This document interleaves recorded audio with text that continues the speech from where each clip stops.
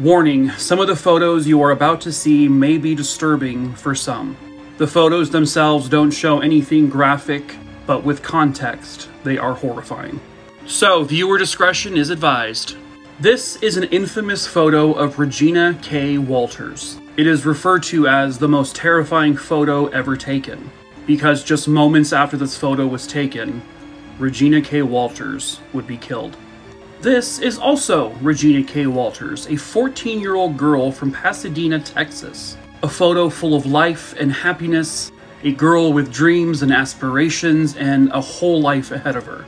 But she was a teenager and wasn't without her problems. And at some point, in the date I cannot seem to verify, her and her boyfriend, Ricky Lee Jones, they ran away from their homes in Texas. The two of them would be reported missing, but they would never be seen again.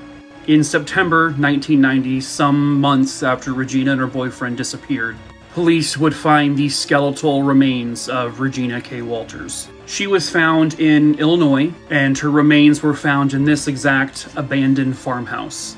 About a month later, the body of Ricky Lee Jones would also be found at a different location. On the morning of April 1st, 1990, in Arizona, a highway patrolman would find a truck pulled off to the side of the road with its hazard lights on. The patrolman approached the truck with caution, and inside he found a handcuffed, nude woman. Her name was Kathleen Vine. She was alive. And in the truck with her was this man, Robert Ben Rhodes, who would later become known as the Truck Stop Killer. So police were able to get a warrant to search the home of Robert Rhodes, and that is when they found the photos that Robert Rhodes took. So again, I'm warning you, the following photos may be disturbing to some. So in his little photo album, if you will, they discovered photos of Regina K. Walters. The photos were taken in the exact location she was found.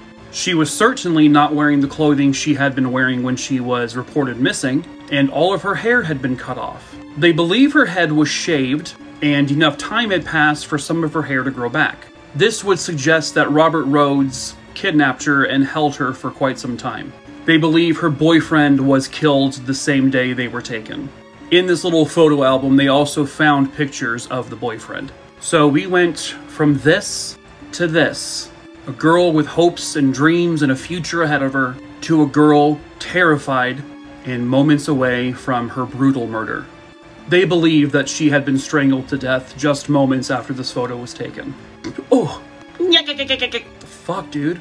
He got multiple life sentences. It's possible he may have killed up to 50 people.